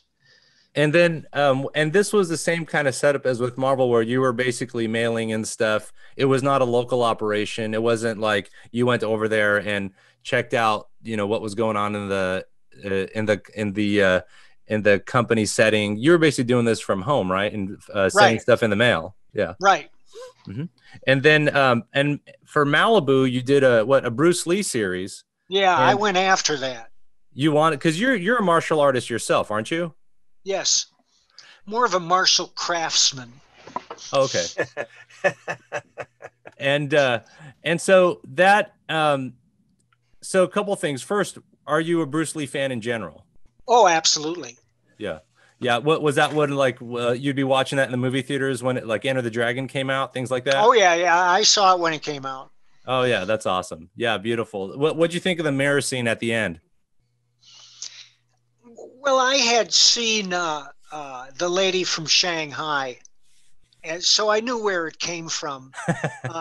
And everybody who's seen Enter the Dragon and knows about movies understands that it climaxed too soon. Yeah. When he fights the guy O'Hara, when he fights O'Hara over the death of his sister, and then he fights that older guy, and the older guy was an accomplished martial artist and Hong Kong actor, but he was no match for Bruce Lee. Right. So the long extended ending just felt like a tack on. I gotcha. Yeah, that kind of makes sense actually. And wasn't that really possibly meant to highlight more John Saxon's role in the film anyway, and then Bruce Lee probably stole the show and they tacked on more stuff with him? Well, I wouldn't know about that, although the director, who was the director? I forgot. Jim, what do you do you remember? Robert somebody? Well, here, I'll find out. Yeah. He did a biography of Bruce Lee years later. Uh-huh. And I felt sorry for him because obviously that was the only way he could make money. And you know, directors shouldn't be reduced to Robert Klaus. Yeah. And I had the biography, and it wasn't a bad biography, but of course it's nothing to that new biography which came out a couple of years ago. Right. Did you know also, there's Alex, did you know there's a young adult graphic novel of Bruce Lee's life out now that that's very popular at children's bookstores? And yeah, I had read about that, but I haven't seen it. I've read it. It's good. You know, I mean, for the audience base it's designed for. I wanted to ask a couple martial arts questions. Go for it. Bruce Lee. Is he your favorite? What do you think of Jet Li and some of the other one, Jackie Chan, obviously? I assume you've watched most of those Hong Kong action movies of that period. Yes. What are your favorites? My favorites are the Ip Man movies starring Donnie Yen. I think they're the finest martial arts movies ever made. But I love Bruce Lee because he brought a new dynamism and realism to the fight scenes. When you watched him, you got a sense that this was real, much more so than any of his contemporaries at the time. I love Jackie Chan. I love Jet Li. I love their movies. Jackie Chan had a whole different approach to movies. He was a joker. Yeah, a stuntman too, yeah. And he enjoyed his movies. He wanted the audience to enjoy it too. And that's one of the reasons so many of his movies are so enjoyable. But the most recent movie of his that I've seen was a British production called The Foreigner, based on a novel. And it's very grim, and it's far and away Jackie Chan's best film. He really acts in it. It's a superb film about revenge against the IRA, whose explosion kills his daughter. And if you haven't seen it, I urge you to see it. I haven't seen it. I've heard of it. That sounds great. Yeah, I'm a huge fan of the Jet Li, Sui Hark films. All of those are the Once Upon a Time in China's and the Legend of Feng Su Yuk. Those things are just fantastic set pieces, one after another. I wish Bruce Lee had gotten to do more, and then we'd have a better comparison. Right. Now, what'd you think? Did you see Once Upon a Time in Hollywood? That Bruce Lee scene? Oh, yes. What's your take on that? And do you think it's not accurate, or do you think it is? It's my favorite Quentin Tarantino movie by far. I think it's a masterpiece. I could watch it over and over again, and I do think his take was highly accurate. Yeah. That's interesting. Yeah, because awesome. I think Jim feels that way too. I asked him about that before, and I think that's there's controversy there. I always thought nothing could ever beat him. He was a human weapon, but there is something to be said about someone that is like has similar skills, but then is physically bigger. Then maybe that fight would be real in that sense. And it's an interesting concept. And Bruce was gifted with unusually fast reflexes and quick muscles, right? And which enhanced his strength greatly. But he only weighed 135 pounds. Yes, that's what I mean. Yeah, I mean, very light. Yes. So that just having mass with equal speed would be overpowering anyway. So then, and then you mentioned Val Myerick. And did you have an overall concept of Malibu, or was it just kind of like mailing the stuff in, enjoying the series? What's your take on Malibu comics? Well, I thought they had a very strong line. I did that. They had a number of interesting superhero titles. Of course, I can't remember anything right now. Yeah. All I remember is my own involvement. But you felt that they were a good operation. I did. Yeah, I thought they were a good line. I don't know why they went out of business. Star Wars. Now you were part of it, not at Marvel, but at the Darkhorse in the 1990s. And you did Heir to the Empire, Last Command, Dark Force Rising. Were you a big Star Wars super fan, or was it just a work for hire kind of a job for you? Well, I was a fan. I saw Star Wars when it came out, and I consider the first three movies classic. I did watch one of the recent remakes, the one where Mark Hamill shows up towards the end of the movie, at the very end. And I don't know, it just seemed like a make-work project to me. And that's the only post three Kanan movies that I've seen. But I was happy to adapt it. I think that Timothy Zahn is probably the best of all the Star Wars novelists. And his prose was so limpid and involving, it was very easy to adapt. I didn't use any of my own language. It was all Timothy's. Alex, what's the name of the Star Wars film that's not in the three trilogies? Rogue One. Rogue One. Rogue One. I'll write that down. That actually is good, and it felt the way they connected it. It really was the prequel to the Star Wars movies that I was hoping to get when the Phantom Menace came out. When I saw Rogue One, I was like, this was the prequel I wanted the whole time. I may have that in a box in the basement. Like a friend of mine he went all digital and he gave me like 500 DVDs. Yeah. Oh, that's cool. You should dig it out, because I think you would, and let us know, because it's very different from the ones that we're just trying to recreate. You used the word remake a few minutes ago, and I think that's sadly accurate about the Abrams ones, that they seem like just a remake trying to recreate the original trilogy to some degree, and not doing it very successfully. This one's more like a Kurosawa film than it is anything else. It has a air of Seven Samurai to it. I think you'll like it. All right. Yeah. Anything else about so was that the only work you've ever done for Darkhorse? I did some stories about the fighter pilot. I can't think of his name. It's something Antilles. I can't be sure. I'd have to go look. Yeah, I know who you're talking about. Wedge Antilles. Yeah, Wedge Antilles. Were you and these were still adaptations, or was that an original story? It was original. And would you did you stop doing did you stop when they lost the license to Star Wars, or did you just decide you didn't want to do anymore? Well, no, I was ready for whatever they handed to me. I don't know why I stopped. Okay. They may have changed editors.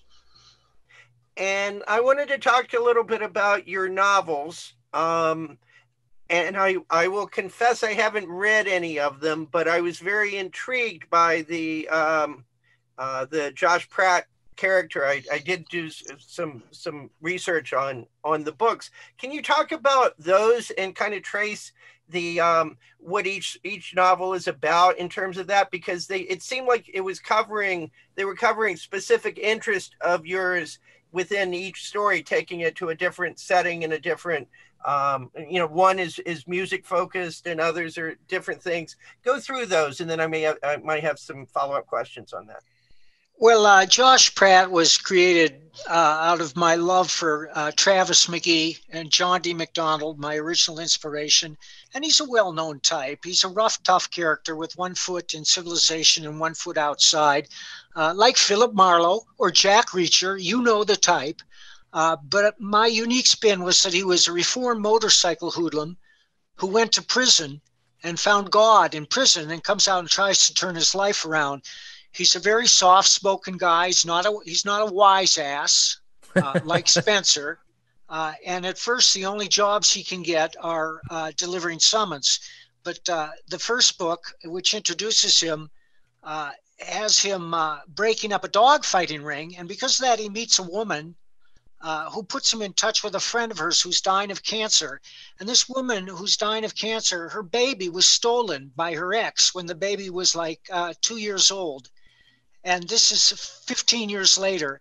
and she just wants to see the child before she dies. And that sets Josh off on a quest that leads him through the Sturgis motorcycle rally and finally to a harrowing encounter in eastern Wyoming with a monster who's the guy that stole the child, who has taken, who did an unspeakable experiment on the child, which is based in reality. I don't want to go into it, but it's the most harrowing adventure Josh has ever had. And ultimately, he triumphs, but his girlfriend is killed, the one that introduced him. The mother lives to see her child. There's a twist ending. The second one, Sons of Privilege, is about a popular college athlete who's found drowned after a night of drinking. And nearby, there's a smiley face painted on a wall. Now, this is based on the smiley face murders, and they're real. And if you Google them, you'll find out that the FBI had a task force for 6 years to try to find the reason about them. And every one of them was a popular white college athlete found drowned after a night of drinking with a smiley face painted on a wall nearby. And this leads him to a gang in Milwaukee, among other places, and back into the past, trying to track down just what caused this to happen, which is ultimately is traced back to a university professor who uses the dark web to spread a malicious philosophy that successful young white college athletes deserve to die. And he refers to them as sons of privilege. And that's why the book is called Sons of Privilege. The third book is called Not Fade Away. And it's about a woman living in a trailer who was, for a short time, the girlfriend of a wildly popular rock and roll star who wrote a song for her called Melissa. And he says, I'm giving you this song. And he writes it out on a piece of paper. And he says, this song, all copyrights and trademarks now belong to Melissa. And then 20 years later, she hears the song being used as a jingle for an insurance company. And that's when she gets in touch with Josh and said, this is my song. They can't do that. And that sends him off on a quest to prove that the song belongs to her. But the problem is that the guy who wrote the song, who was a superstar on the level of Jim Morrison, died in a club fire in Denver years ago. Or did he?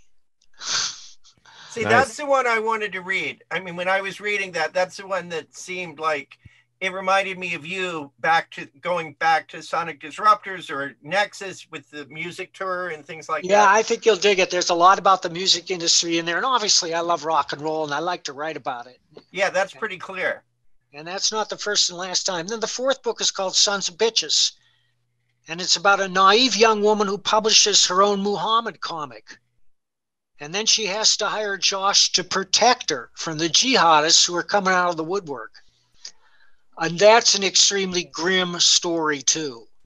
Now, the fifth one is called Buffalo Hump. And it's about a charismatic Sioux blues musician who's hired to open a brand new casino on the Missouri River in South Dakota. But he has many enemies. And so the blues musician's manager hires Josh to be his security and to protect him from assassination. And there's a lot about the blues in there. There's a lot about rock and roll too. The sixth one, I'm going to have to look this up. Hang on a second, boys. But that's quite a set. Now they're all available on Amazon. Is that right? They are, yeah. Mm-hmm.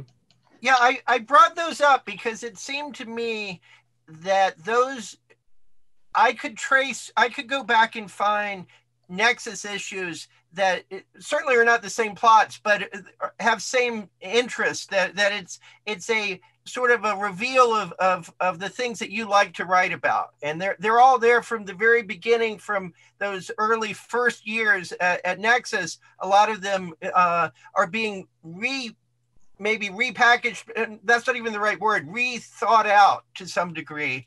And that led me to the question, has your view on these things changed over time? Are you, in terms of, and I don't want to do it as politics, but in terms of just what your views are on things, or how you know, because everybody changes as they get older.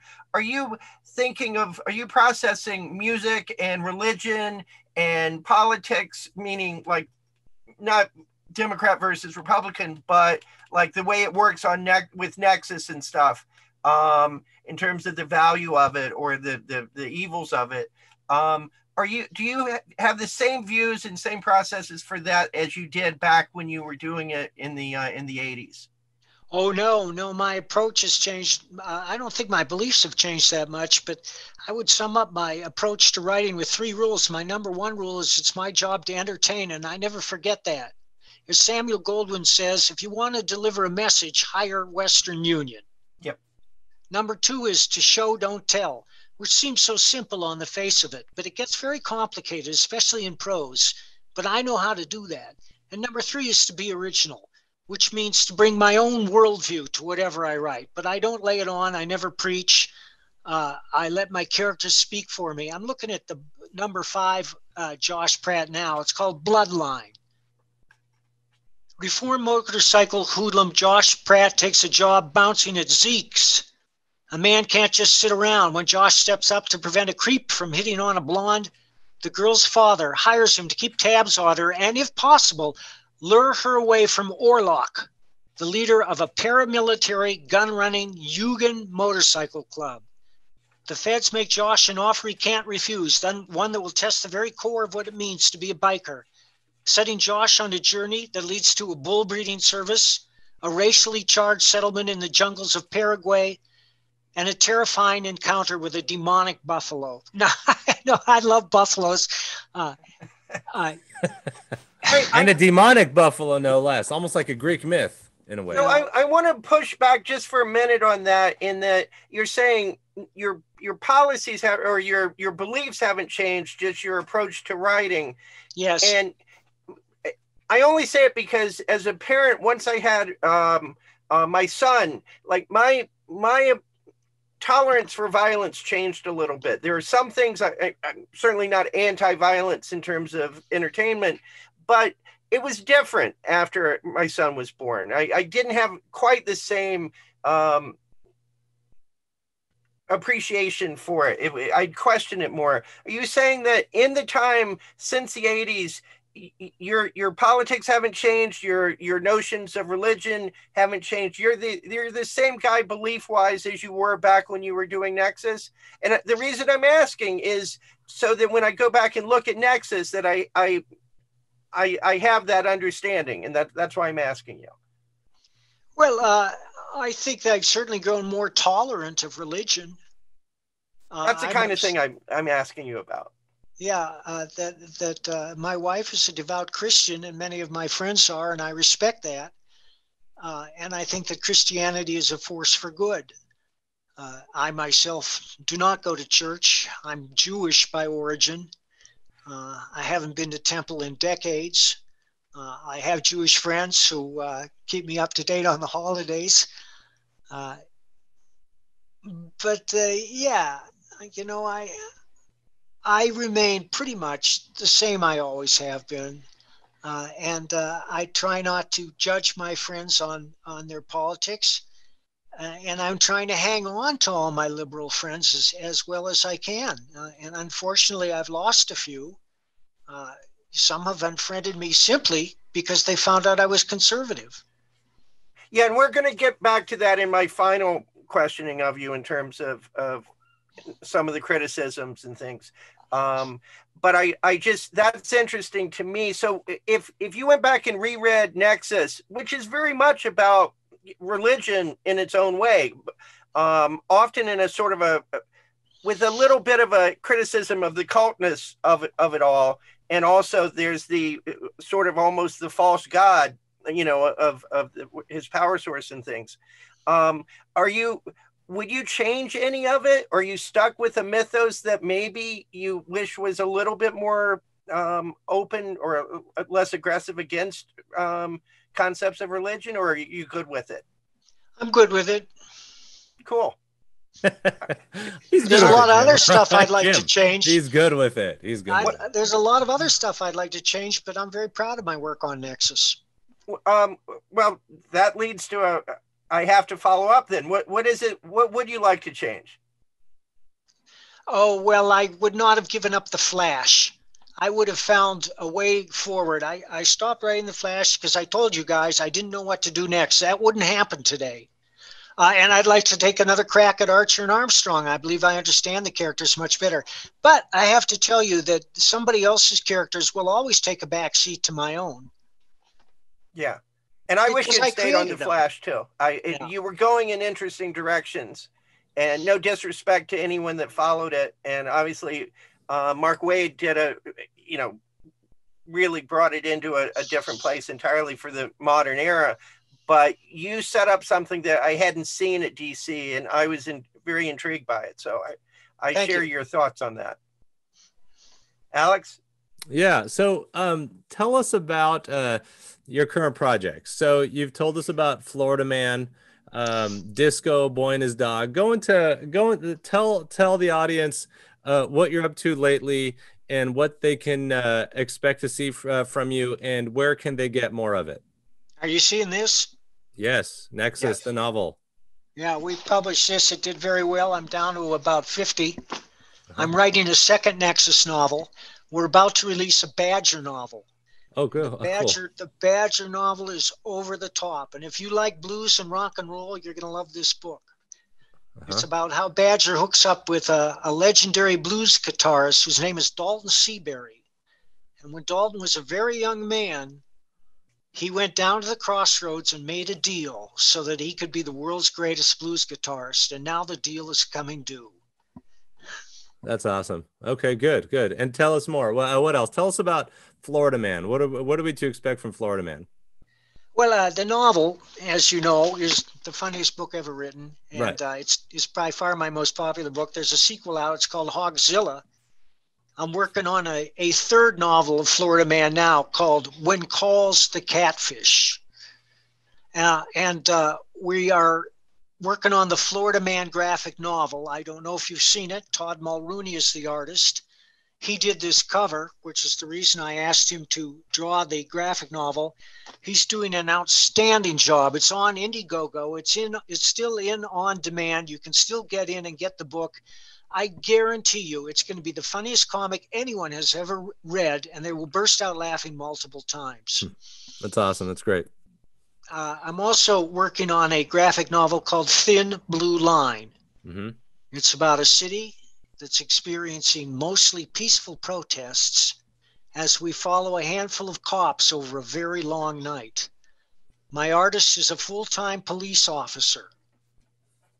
I will send you some of the art later. He's fantastic. Yeah. Definitely a slice of life right there. Yeah, it's very realistic. I think it reflects the times accurately. I also think it's very entertaining. I'm releasing a 3-issue Nexus miniseries through Richard Meyer. Kelsey Shannon is the artist, and that's on demand if you go to the Impossible Stars Indiegogo campaign. It's an add-on. And Kelsey will be illustrating all 3 issues, and then we're going to gather them in a trade paperback. And I've also written a Nexus Lone Star Bigfoot Bill crossover that Matt Weldon is illustrating.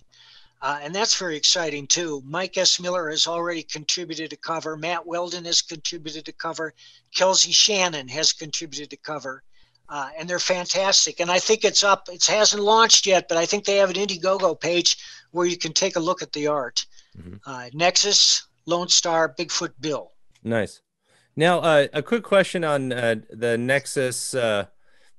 So you and I remember we talked about this earlier. Is that you and Steve Rude have a co-ownership of the publishing rights to it? Does that mean that then each of you can individually go off and publish a Nexus without the consent of the other one? Yes. Okay. That's fascinating. So there's never any real need to reconcile continuity then, or do you guys read each other's Nexus stuff? Oh yeah, of course we do. We keep in close touch. I talked to him last week. Neither one of us is going to do anything that's going to rip the continuity apart. Dude is absolutely committed to the canon. Okay, that's good. And then have you guys ever, just out of curiosity, have you guys ever spoken politics to each other? And have you guys ever argued or discussed it? No, we talk politics a lot and we never argue. Okay, so you guys are probably pretty much on the same page, right? Yeah, yeah. Okay. And that's awesome. And I was never really clear on that exactly. And then actually that's a good segue. Jim, go ahead for the final segment. All right. A couple of questions. Do you think you'll ever do another Nexus story illustrated by Steve? Well, we were talking about it, but I don't know if you've seen the movie Rude Dude. Have you seen it? It's a documentary. Yeah, it's a good one. It goes quite in depth on him. Yeah. Well, Steve's in a place where he really can't accept the writing of anybody else. If it doesn't come out of his own head, I don't think it meets his lofty standards. And so it's going to be doubtful that we're going to continue Nexus, although I would like to. But the conditions he set down were so difficult that I just don't think I need that trouble right now. However, I did just illustrate a 10-page origami story, Yeah. which is another character that we created, and he's going to illustrate that. It's going to be in the Nexus Compendium next year. I see. Oh, great! So you guys can still work together. You're probably just not going to work on a Nexus focused story. No, I'd love to work with the dude again, but his ideas of Nexus are far from mine. Yeah, that's interesting. And I think I understand that because when it comes to I don't want to call it drudgery, but of visually putting something together, whether it's drawing it or animating it or something, when you've written it yourself, there's a lot more inspiration to keep going through the drudgery of the detail of it. And maybe, do you think that's where he's at then? You've seen the documentary, right? Yes. All right. Well, I think that a lot of the answers lie in the documentary. Okay. I have a Badger question also, because I haven't read, obviously I haven't read the new book because it hasn't come out yet, correct? It's about to come out. Because of when Badger was created, is his origin the same? I mean, with so many characters, if they were like born of the Depression, they have to be aged into a different era because he's Vietnam traumatized, and the Punisher has a similar issue in relation to that. Is he still the same character in terms of post-traumatic stress from the Vietnam War? He's the same character, but now it's from the Afghani war. So it takes an Iron Man Marvel cinematic universe approach to it. It moves. Yes, okay. We rebooted the whole thing 7 years ago when first published a new series. And the first issue is a totally new origin story. Yeah, that's interesting because I remember when I read that in the Iron Man, like the Extremis series in 2000 or so, they took the Afghanistan war in it, and then that made its way to the Marvel cinematic universe. And it's interesting to consider that the Vietnam War just isn't pop culturally significant anymore. That's a weird, to me, that's a weird concept because as a kid, it was a big deal. But it's so different in terms. But did you view that as an exciting place to take it in a different direction, or was it more of a necessary evil? Because the Vietnam War veteran has a very different experience coming back from, and the culture when he returns is very different from the Afghan war and things. So I just wonder, did you just kind of have to do it for it to make sense, or do you like the change?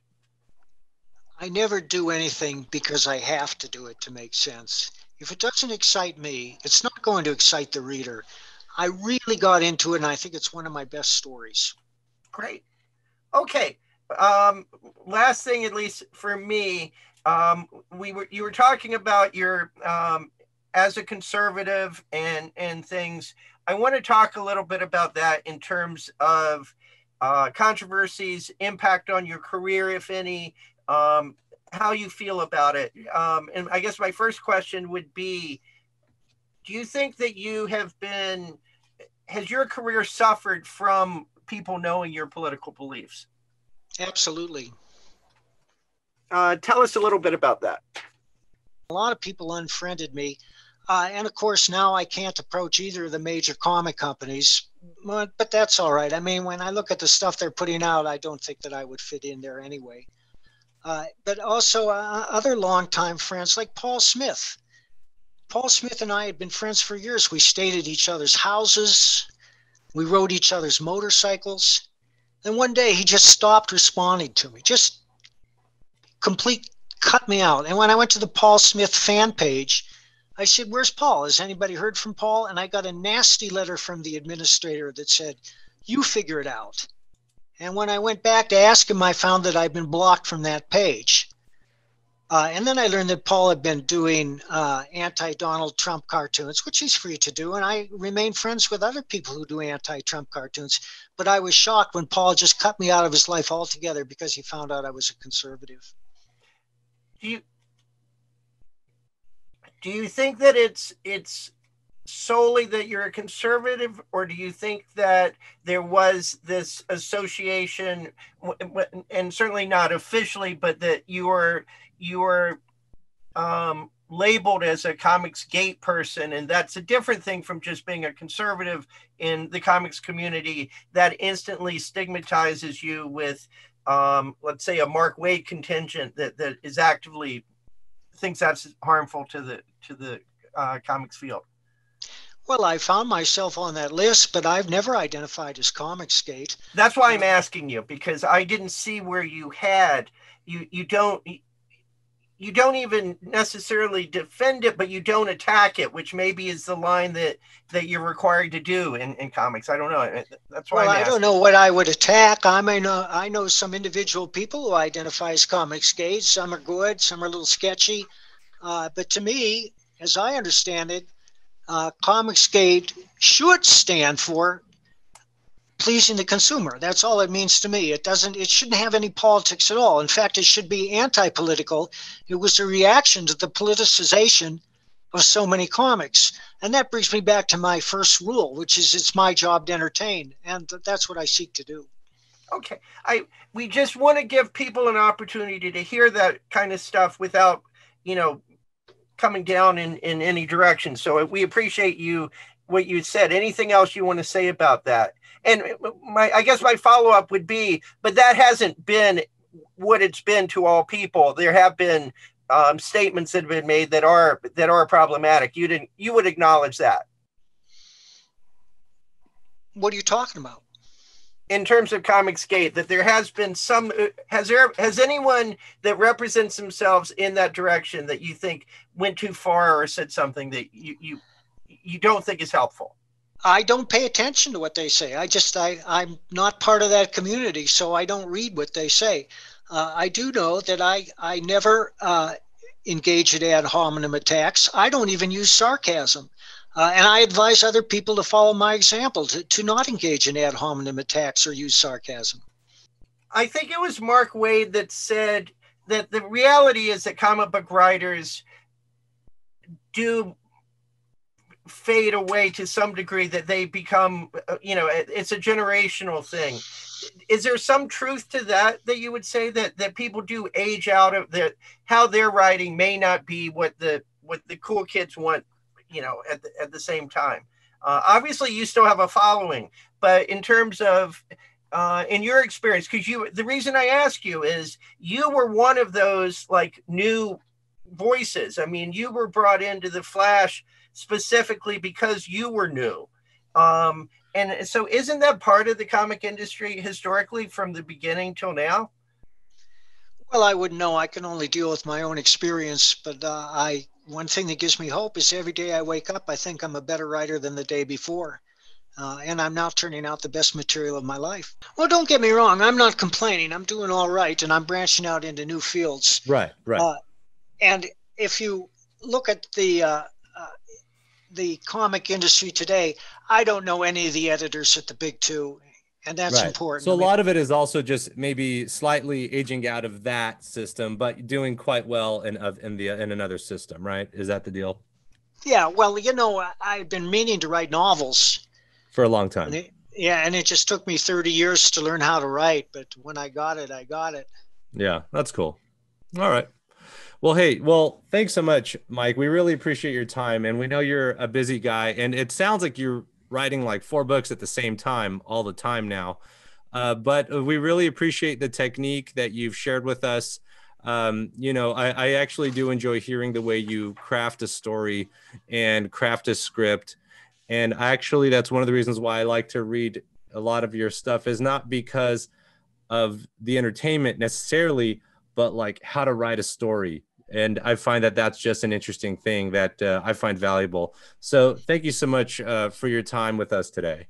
Thanks, Mike. And I'm going to read that one, that one of those novels, the one that I was asking you about. The Fade. Josh Pratt. Not Fade Away. Not Fade Away. I'm gonna make a point of ordering that today. All right. Well, thank you, Jim.